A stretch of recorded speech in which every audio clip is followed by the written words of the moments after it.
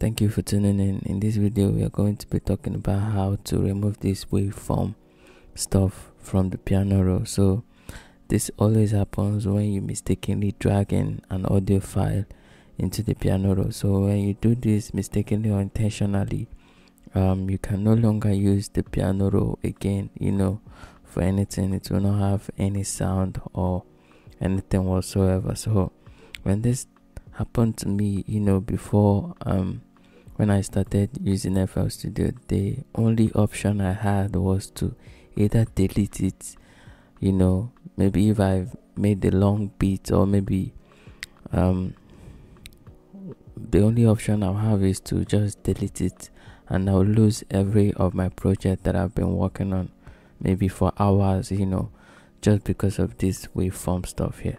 So, or maybe if you have already saved part of the project, when this happens, the only option you have is to just go back to the part that you saved. So to solve this problem, the only thing you have to do is just click on, it's very simple, just click on Alt and N, and it automatically disappears, just like that. Alt and N.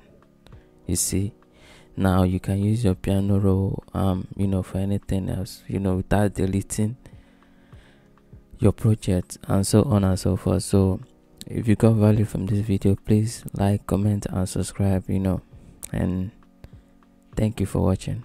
Bye.